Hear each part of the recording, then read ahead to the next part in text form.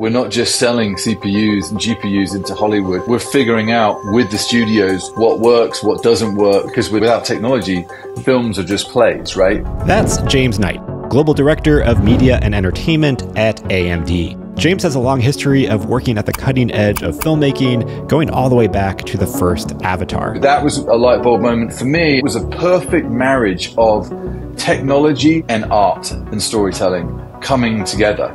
In this episode of VP Land, we talk about how James and AMD worked with Gareth Edwards on The Creator. He came to AMD to get his AI education, so to speak. How workflows have been changing and speeding up production. And I remember him saying that he was able to do more setups than he's ever done in that short amount of time. Why running volumes for virtual production is not just about GPUs. The importance of compute has never been as important as it is now. If you don't have a particular CPU, then it's going to be a lot slower, and that's time and money. And a whole bunch more. That's a good question. I've not really been asked it before, but should have been. Links for everything we talk about are available in the description. And for more content like this, be sure to subscribe to the VP Land newsletter at vp-land.com. And now, enjoy my conversation with AMD's James Knight. Well, James, nice to meet you. Thanks a lot. I appreciate you joining. Why don't we just start off a bit? Just tell me a bit about your background and how you ended up at your current role and what you're doing at AMD. A bit about my background. Started out in visual effects. I've been in film, post-production and visual effects about 24 years now that it's 2024. And then I moved to Los Angeles in 2006, late 2006, I was the motion capture, performance capture project manager on Avatar. I have two words for that, and education, right? So that was great to talk about. But anyway, and then a lot was learned then, a lot of connections made, a lot of friendships made. And I think that I ended up having some great relationships with people in Los Angeles, and I decided to stay. I was going to leave after Avatar, but I stuck around. My family's based here now, and I've been here ever since. So that's now 18 years, and I've shifting slightly from visual effects production to the technology side of visual effects, because without CPUs and GPUs, there is no, without technology, films are just plays, right? So that's what I'm doing is I work with the studios and I work with creatives. I work directly with directors. It's kind of a really fun, nuanced role, but I got in it because the area of visual effects that I was working in, that I moved to Los Angeles for, was pretty technical.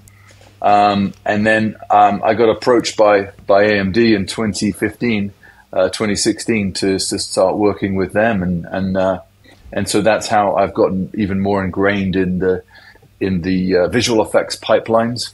So that's anything that's created and that is fake, essentially, in the screen, right? Set extensions, CG characters, rendering, packaging content, delivering it, everything. So it's been a wild ride.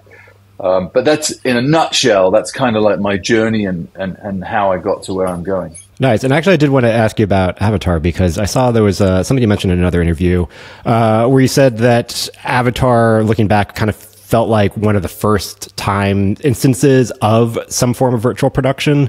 So can you talk a bit more about how your impressions of that, like why you say that? Well, before the software that was used on that film was created by a company called Giant Studios, which is no longer, but those brilliant guys were out of Atlanta, Georgia.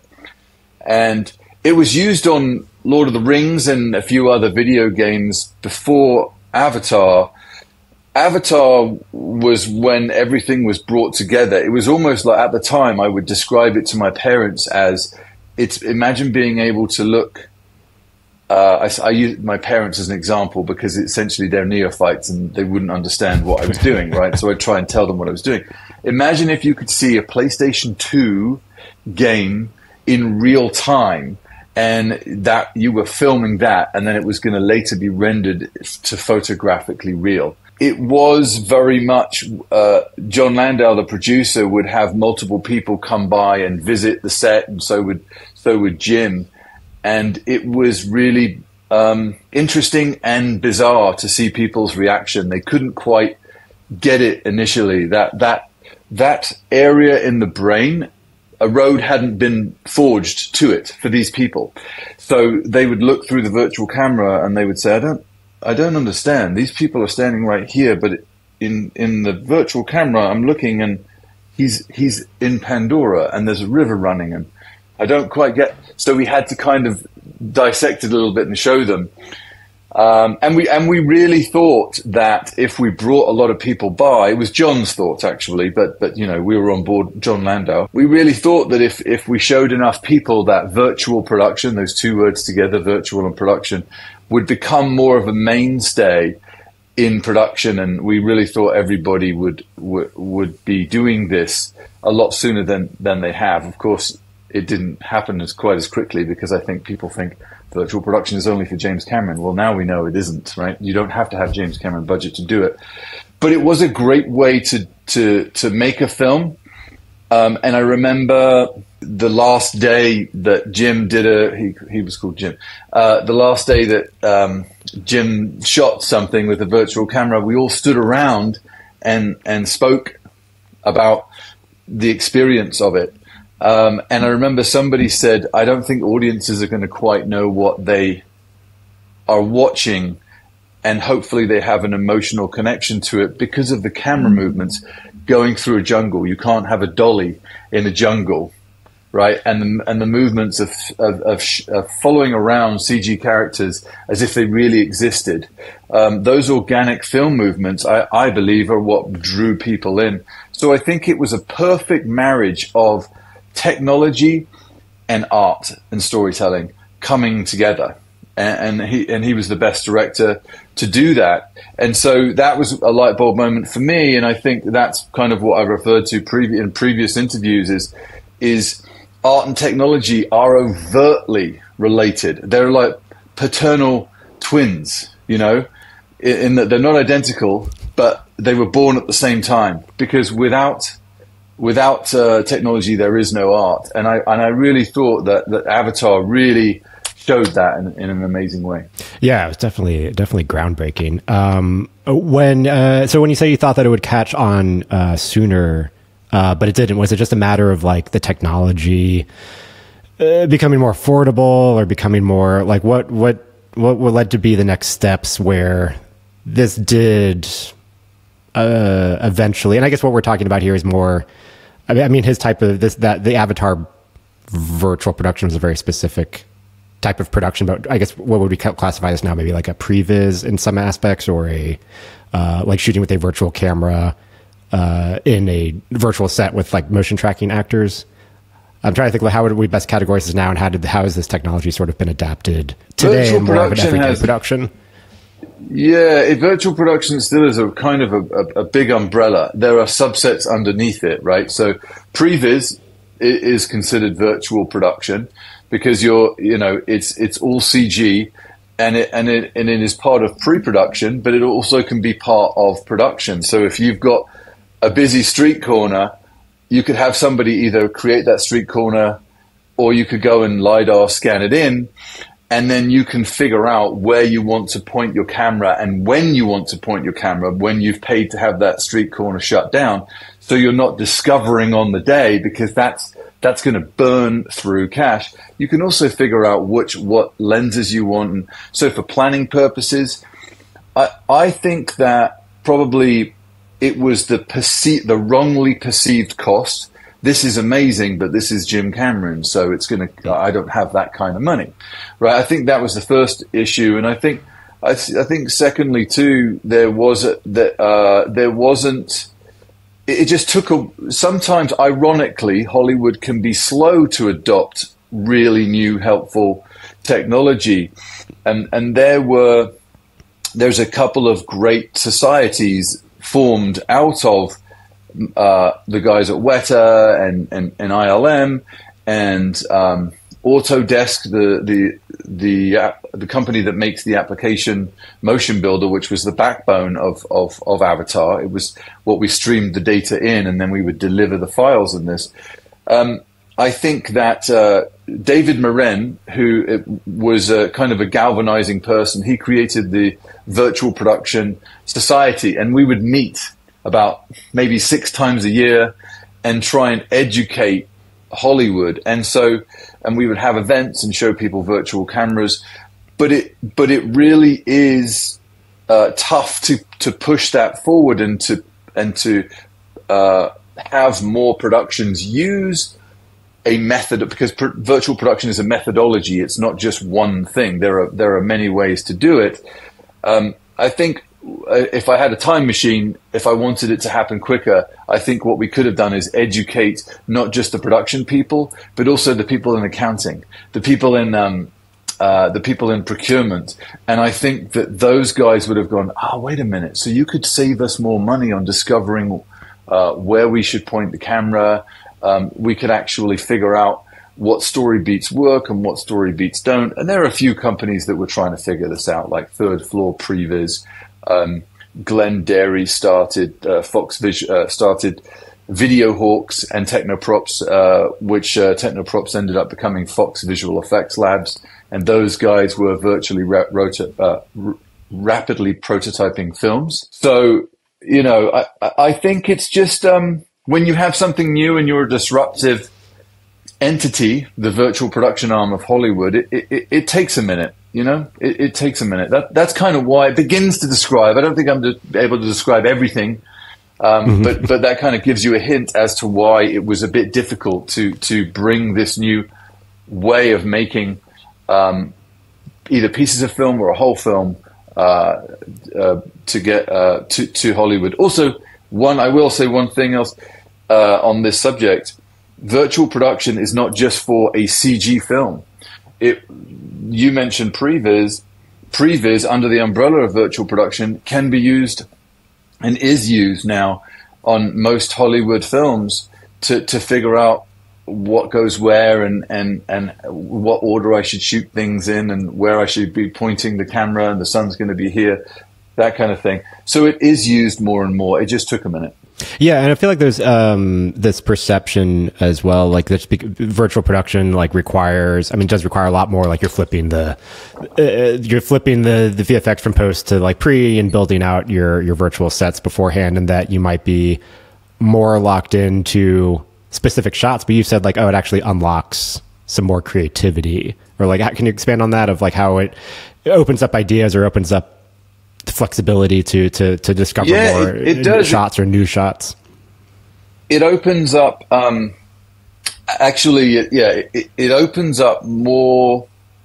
It actually allows you more time, because it's a lot less expensive to have a guy in a motion capture volume. That's what we call when you're in a motion capture area. That's a volume. If we had a couple of guys in suits in a CG environment and a virtual camera, you can make some mistakes. And I saw them being made on Avatar. Out of mistakes, you can have brilliant pieces of art. I remember on Avatar, somebody screwed up and had the virtual camera. They hit the joystick, and all of a sudden, Jake and Natiri were followed up the tree from above, and obviously it was deemed acceptable because that shot is in the film. But I don't think that would have happened if we were shooting it practically. I don't think the time would have been allowed to kind of allow those mistakes. Also, virtual production does allow for better art, for better storytelling, because you're eliminating guesswork. And so you're getting in the frame ordinarily without it. If you're shooting a CG film, you're not using real-time animation. You're kind of like you're either shooting a film plate. So think Jurassic Park. I use this in other talks and when I do presentations on virtual production.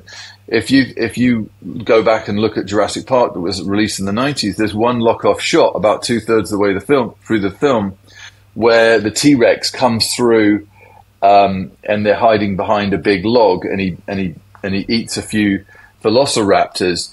The camera really doesn't move. If you had virtual production back then, you'd be able to follow the T-Rex around as if it really existed. But it was much safer back there to just animate to that film plate for the animation people. The thing about virtual production too, it's not just better for streamlining and for story beats and for the actors too, because they kind of know it's not just a tennis ball they're acting to. They can see off set that are reacting to this dinosaur or this alien or this building or there's this set extension. Even in Boardwalk Empire, HBO used virtual production for set extensions way back then. So then you had a frame. It's also better for the audience because it's more organic, and you have those organically driven character film plates. So I'm doing that because that's how you hold, I guess, a virtual moving your camera. Yeah. Also, I didn't work on Tintin, which was a fully virtual production film directed by Spielberg, but I did eat the food on it. It was shot in the building where we were finishing Avatar, and so we got to eat catering, right? And I watched Steven do it during breaks, and I remember him saying when the film wrapped that he was able to do more setups than he's ever done in his career in that short amount of time. So he can do multiple different scenes and walk things through. And so it really was not only a cost savings to him, but a time savings equaled better story, equal better performance, that kind of thing. So I think, in life, not just in Hollywood, we're always looking for better, faster, cheaper. And I think that I don't like the word cheap, but better, faster, less expensive, is essentially because cheap's pejorative. Less expensive is those three things together are really what I think, from the bird's eye view, virtual production brings to filmmaking and television as well. So how did we go from Avatar and virtual cameras to stagecraft, virtual production on an LED volume, like we've sort of traditionally been associating with, or not traditionally, but now we've more come to be associating with virtual production today? So I think, the LED, it's almost like the reverse, right? So virtual production and performance capture. So let's take performance capture.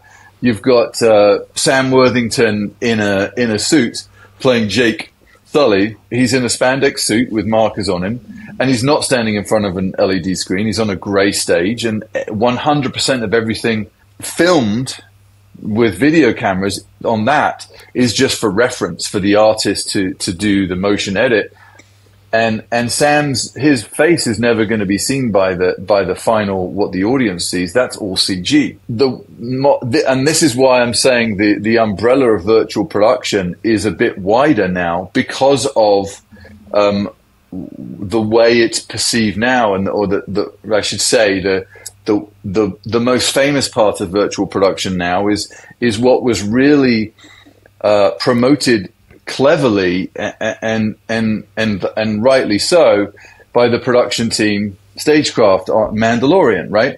It's the reverse, because now you're taking live action actors, very well costume designed, fantastic props in the foreground, and the background is, in some cases Unreal Engine on micro LEDs, or it's ILM's proprietary real-time renderer. But I think that that Mandalorian came out right during the pandemic, right? And so it was almost like the perfect storm that needed to fan the flames of virtual production. So I feel like virtual production really became a little bit of a celebrity because of the pandemic. So we could actually have smaller crews, and we can shoot things that look like they're in all these different locations, but they're really on a soundstage. And I think that it was a great handoff, so to speak, in that was the next chapter in virtual production. And that's not to say, because it isn't to say that the way Avatar was done is still being used. It's not like those scenes in the jungle or underwater or in the way of water. Those are all done CG as well. And the premise of how the first one was done was used in the second Avatar. But it's taking what the community pioneered in virtual production 1.0, if you will. And now I feel like Stagecraft and those guys and Pixamondo, Sony are doing stuff. All different studios are experimenting with their different version of what was shown worldwide on Mandalorian. I mean, it looked fantastic. When I told, because family members are a great way, because I work in film and TV, right? So family members are a great way to have those layman conversations of like, so what did you think of the backgrounds there? Like, you know, where do you think that was shot? And one person might say, oh, look like it was done in Jordan or Indonesia, or it was shot like, no, that was shot on a soundstage. Everything in the background was CG, and they thought that was fantastic. But I think, look, there weren't a lot of great things that happened out of the pandemic. You know, billionaires getting richer, great for them. But one of the great things that happened to us was that it fanned the flames of virtual production. I feel like the pandemic really ironically helped virtual production become more of a celebrity, and now I believe it's more widely used. And those two words together aren't something to where people go, I'm embarrassed to say I don't really know what that means. You know, I think, you know. Was there also a tipping point just in the technology and the processing getting fast enough to run this in real time? Like, would this have been possible 5 years prior to Mandalorian? It was possible, but it was the fidelity wasn't nearly as good as what it is now. So back in Avatar, well, there was real-time facial. We had it, but it wasn't amazing back then. if you think that was a long time ago, it was, you know, what is that, 18 years ago or so when we first started.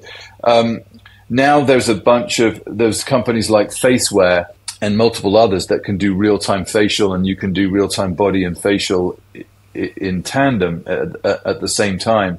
But yeah, 5 years ago, it wasn't where it was. Now it keeps getting better. I mean, it's the backgrounds and some of the characters. If you have hard services, like as long as you don't have necessarily like biological faces in real time, that's harder to do. But we are getting closer and closer to coming over the uncanny valley. Which is, I shouldn't have even said that. That's something else to talk about. But if you're doing a CG robot with a hard helmet, let's imagine a stormtrooper, or pick another. Everybody always goes for a Star Wars reference, but some kind of something from Battlestar Galactica, or or fighter helmet or something.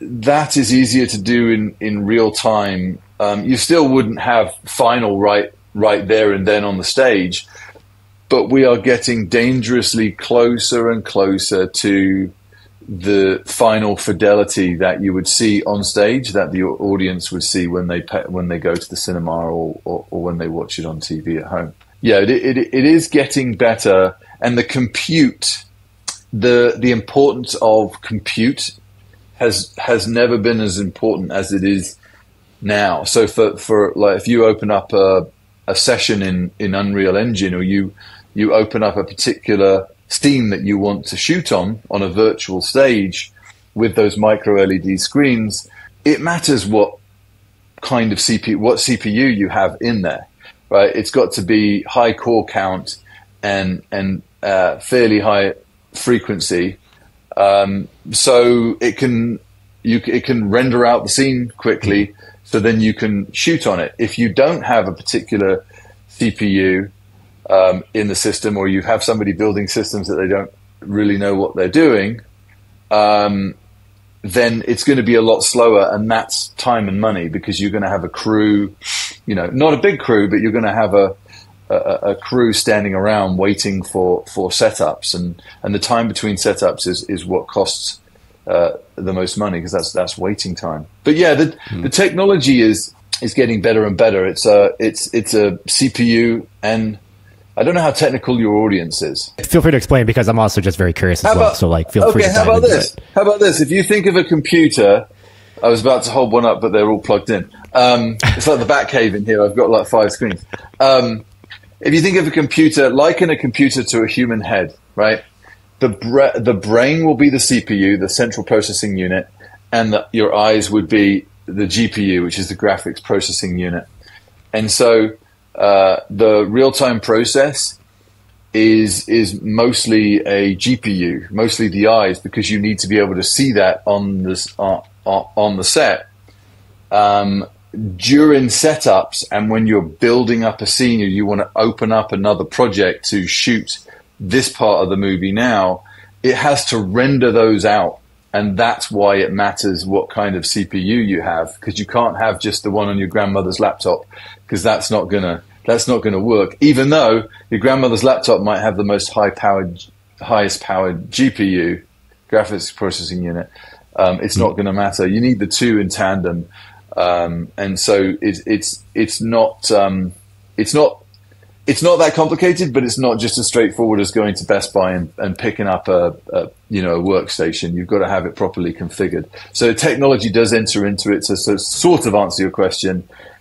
Technology does sometimes is an inhibitor to certain things, but it's less and less so as time goes by. Virtual production. I mean, it's constantly getting better and better. But it's at a point now where anybody who's not seen a virtual production set before, if they show up on a virtual production set, they're going to be awfully impressed about what's capable presently in 2024. All right, real quick, if you're enjoying this conversation with James Knight about GPUs, CPUs, AI, processors, all that stuff, then you will like the VP Land newsletter, where twice a week we send a bunch of links and articles and resources about all of this type of stuff. So you can subscribe to that newsletter over at vp-land.com. It is 100% free. Just pop your email in. You get the newsletter twice a week. Stay updated on the latest trends and tech in virtual production, AI and filmmaking, and everything that is changing the way we are making movies. All right, now back to the interview. Does the CPU and the GPU processing power you have, is that affected by how your your virtual art design or art department? Are these going in tandem with how complicated your virtual sets are, with what you can run on the stage, and depending on how fast and powerful your CPUs and GPUs are? That's a good question. Not really been asked it before, but should have been, right? So I think for the I don't know if I can talk about certain things publicly or not, but there are some interesting real time rendered venues you can go to, right? There are some concerts, and some bands are starting to use virtual game engines in real time. And in working with those companies, they describe kind of what you did.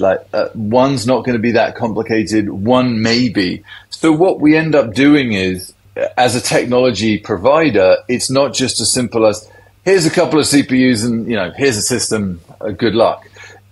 We become advisors as well, right? That's what I'm saying, the reliance on art and technology really coming together. It makes sense for the technologists and the artists to be talking, because we have an idea of what it is they want to accomplish.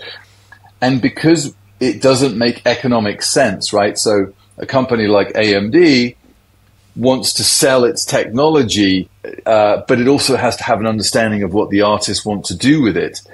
Mm-hmm. In order to sell technology, you can't say there are 7 subsets of how real-time virtual production goes. It doesn't make economic sense for any company to make 7 different CPUs for one thing. So what we end up doing is working with the OEMs, original equipment manufacturers like Dell or HP or Lenovo, Supermicro. We end up coming up with systems that will more than cover 1, 2, and 3, and then maybe there's a system that covers 3, 4, 5, and 6. So we know that if you're going to be doing anything that falls under this umbrella, you should get this system. And if so we don't. So we end up, the configuration matters, but it doesn't matter that much. We also like that sort of background stuff. One of the other thing that's important too, because we are talking about it here, is not having it be as complicated as I'm describing it. When we have a studio that we're talking to and that we want to accomplish this and this, great, you should have this. We don't need to get into the pedantics of, well, you're going to be, having this system, and this is what the GPU is going to do. That's my American accent. I can't. But that's my scientific American accent. But you want to make it simple for the person using the technology. I think being disarming and making them feel like what you've advised them to get and what you've sold them is going to be the best, and that trust that they put in you, it's verified by the people before them that have used the same configuration. So it does matter, and that's why understanding the vertical that you're selling into matters as well. In this case, it's film, but virtual production is going to be is used by architectural, it's used by car design, it's used in medical science as well. So pioneered here in Hollywood and then used in other verticals. Let's talk about something a bit more recent. Can you talk about AMD's role and work in the Creator? Oh yeah. So we've been working with Pixar now for a while, for multiple years. Pixar have created, they've had it for a while, their renderer called RenderMan. Pretty much everything that comes out of Industrial Light and Magic, which was born out of Star Wars back in the 70s, is rendered on RenderMan. They are cousins because they're under the Disney umbrella. So Pixar's owned by Disney, and so is Industrial Light and Magic and Lucasfilm. And my friend Gareth Edwards directed the film and wrote it. And so I'm going to describe a couple different things coming together congruently. Yes. So he reached out at the end of towards the end of the production and wanted, since his film is about AI, wanted our help in marketing the film, because movie making is all about suspension of disbelief. So if you can have a company that is deeply involved in AI be part of the marketing of a film that's about AI, it's easier for the audiences to suspend their disbelief, because it's almost like it gives it more of an authentic feel. Congruently, Industrial Light and Magic did a lot of the visual effects, the virtual production on the film, which was in Pinewood, UK, which is where I grew up, actually, right by Pinewood Studios. That's for another time. Gareth texted me and asked me if we wanted to help market the film, and of course we said yes. So we've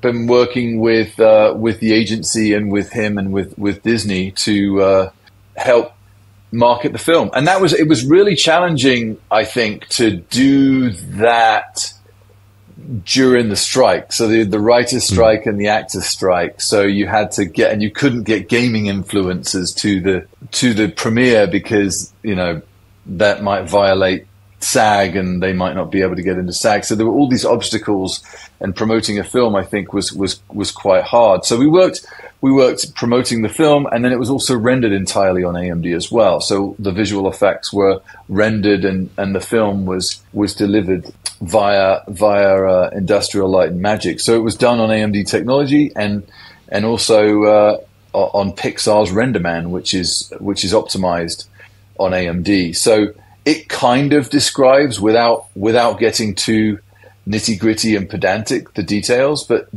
I think it might surprise people that many people are involved in marketing a film before it comes out. A lot of meetings are had, and what makes sense and how would this make sense, or what would make sense to a consumer. And so, having a chip company that works in AI, working within helping marketing a film, that kind of makes sense. But if it was Sound of Music 3, AMD being part of the marketing, like, what does that, why would, that wouldn't make sense. So it was kind of like the planets lining up a little bit, particularly in light of the fact that ILM use our technology and that the visual effects were done there. Yeah, okay, that was interesting. Gareth has talked a lot about AI in general and just like his own interest or creative uses of AI. Where has that been on your radar, and with any of the tools or uses or anything that's out there? Yeah, Gareth actually, I don't know if you knew this, but he came to AMD to get his AI education, so to speak, and he also asked our president and Victor and our CTO Mark multiple probing, almost philosophical questions about AI. That was kind of fun. So AI it's still an up and comer. Remember how we were talking about within media and entertainment, right? So we were talking about how virtual production was slower than we'd liked, still pretty quickly adopted by Hollywood, but maybe slower than we'd liked. I think that AI is going to be more quickly adopted. Automatic rotoscoping, automatic wire removal when you have stunts in a shot, frame recognition, frame cataloging. There's all sorts of ways in which AI is starting to be used in film. The resolution of something, so automatic formatting. So if a certain content delivery network is streaming a film to a device, or they're about to be, they'll be able to say, oh, you know what, this is going to be 720p. I've got to quickly render this out in 720p or 1080p. So even down to once something's made, it'll have a bearing on it. So it definitely has a bearing in my day-to-day, but a lot of it is in the form of studios wondering what we are doing as a technology arm of the film business. What are we doing? And that answer would be a lot, and we're working with the software vendors too. The Adobes, the Blackmagics of the world, Autodesk, those guys, the guys that create the applications on the silicon that is, of course, made by us and Intel and Nvidia. So it's we have to work with the software vendors. I just want to go back real quick to what you mentioned with Gareth. So what is on the AMD AI curriculum for that you went over that you taught Gareth Edwards? One of the things we spoke about, it was recorded, is it wasn't just straight technology, it was the ethics behind it. And some of the great use cases are not just straight technology. One of them was talking about combating depression. And do you remember the movie Her with Joaquin Phoenix? Yeah. And how you never saw... Actually, I don't remember. I've only seen the film once, but I don't remember seeing the woman, the female voice. I think it was Scarlett Johansson. Scarlett Johansson, yeah, but no, you never. She was always the voice. But it was combating loneliness as well. So we spoke about that, how AI can make someone feel less lonely. So it wasn't just the economic efficiencies, the artistic efficiencies. It was also psychological and emotional, and so we were talking about that as well. And Gareth hit that in his film. If you notice towards the end of the film, in the big battle sequence when they finally discovered where they were, and they're running across the bridge. I don't know if you remember that sequence, but they have multiple robots that are part of the family. Right? It's because you don't see what somebody looks like and what form they take. It's how you feel about your interactions and what they say and how they say it. So we spoke a bit about that as well. And I think that's great. I mean, we're thinking about everything, not just the straight, the inherent overt benefits from AI. Scratching below that veneer, there's the emotional benefits of AI as well, and that's what we spoke about. By the way, his film is nominated for Best Visual Effects for the Visual Effects Society Awards and BAFTA, which I'm particularly happy about. I saw that. Yeah, well deserved. Yeah.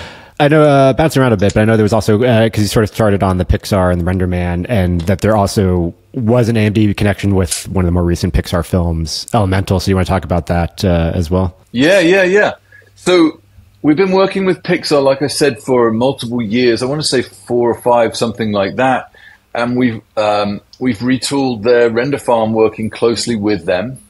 So we kind of machine shop with Pixar, and as far as try this, hey, this works great, but what about this CPU? So we go back and forth, and we figured out what their perfect system was for them, balancing their different needs. And they had told us about Elemental years before they were announcing it, and they had told us that it was their most, it was going to be their most ambitious film to date, because each character was volumetric. It had so many different, ridiculous amounts of polygons and geometries within the character. I mean, you've seen the film; they're all different elements. So fire, water, like a water or fire or something. Yeah. So yeah, and that's a significant amount of compute to be able to render those and re-render them. Because you're going to get notes. You're going to render the film, and then you're going to get notes from the director and the producers.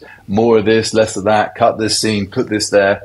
And that takes a lot of compute. And so they were able to speak publicly about AMD's role in it last September at SIGGRAPH in Los Angeles. The film was rendered on 156,000 cores of AMD EPYC CPUs.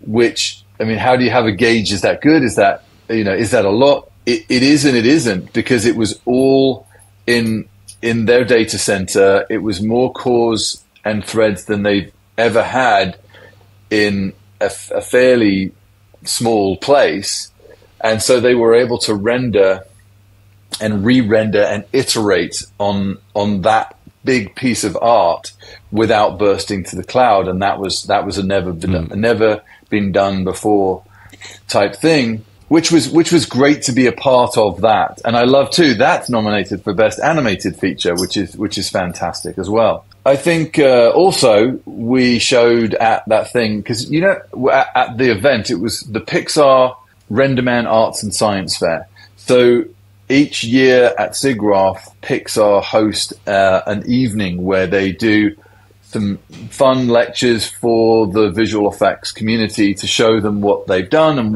where things are headed. And what they showed them too is they started Elemental. I might get this wrong, but 3 or 4 years ago is when they started it. And so when you start a film, it's locked into the technology purchased at that time, and it's locked into the version of the software at that time. And you could understand why they would do that, because it mitigates the risk of something going wrong if you enter in another piece of equipment or another version of a piece of software. It could derail the production, so they lock it in. So they showed a side-by-side, the frame of Elemental, their most ambitious film ever, and that same frame of Elemental rendered with the newest version of RenderMan and the newest version of AMD CPUs. And what took 3 hours to render one frame of Elemental with the previous generation of AMD tech and the two previous versions of RenderMan, it was 3 hours down to 3 minutes. Isn't that insane? That's crazy. That's an insane leap in performance.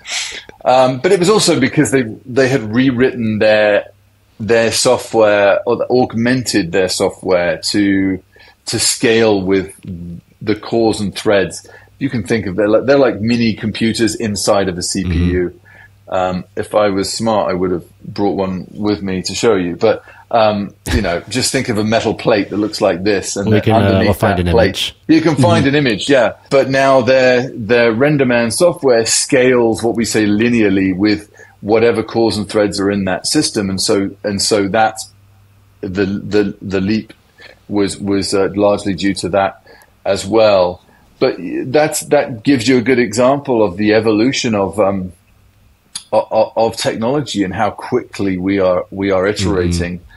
And I think too, it's great for the artist. Imagine if Leonardo da Vinci could have spent more time doing the Sistine Chapel. You know, it's if you have more time with the art, it's going to equal better art. And I think that we've become a big part of helping the artist create better art, is because we give them more time with it. Yeah, it's funny. I actually had a question similar to this, but with the rapid advancing of just how fast and improved technology keeps getting, and Pixar is always like, yeah, they're always pushing the envelope with each film of which, like, what's technologically possible. If you were to buy an off-the-shelf or just build your own off-the-shelf computer, you know, with like an AMD, a Threadripper or something, what kind of Pixar film from the past do you feel like just some person in their bedroom could make today using, like, not having a render farm, but just having a regular PC? I reckon you could do Toy Story. You could do Toy Story on it if you get a Toy Story for sure. Yeah, Toy Story, maybe Toy Story 2. I don't know. Sorry, Ash Brannon, if you're listening. Yeah, Ash Brannon is an acquaintance of mine. He directed Toy Story 2. We've often thought about that, and I think in some of our conversations, and maybe even publicly, I think Pixar might have said something about how you could render Toy Story 1 or 2 on just one of these systems now. And it would also be interesting to go back and watch Toy Story 1, because it might look like previs. I don't know. I remember when 4 came out, and then all those comparison images were coming out of like an animal, and they were showing like a cat from 1, and it was just like a very like hard surfaced kind of cat, and then the cat from 2 that looks like photorealistic with the light and the fur and everything. Look at the fur in the first ones. If there was any fur or characters with hair, yeah, they wouldn't have moved. It was like a helmet, like my hair, like helmet. Yeah, it was like a matted fur. My head doesn't move. Yeah. But now it flows. Because it would have been very, very expensive back there. Actually, have a Toy Story poster. Where we're based in LA is where everybody comes to discover new technology. RFX. So Ray Feeney, he's the person that brought Silicon Graphics into film back in the 80s, and so this is where most of Hollywood comes to discover new technology. And if I turn my camera around, you can see there we go. There's a Toy Story poster in the middle of the frame, but you can also see Star Wars over there, Apocalypse Now, and they're all signed by the original actors. Yeah. But this is where, and you could also see down there, we have all these different systems.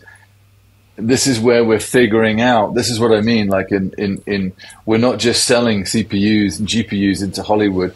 We're figuring out with the studios what works, what doesn't work, and so we're not just a tech provider. We're also tech advisors, which I think is what the industry needs. Last one. I saw this thing from an article, and I don't really know what it means. I don't know how to explain it. But it mentioned that AMD's now in the FPGA's field programmable gate arrays are in all Red cameras and all ARRI Alexa cameras, and that it's doing processing in camera to help speed up things and take things away from post.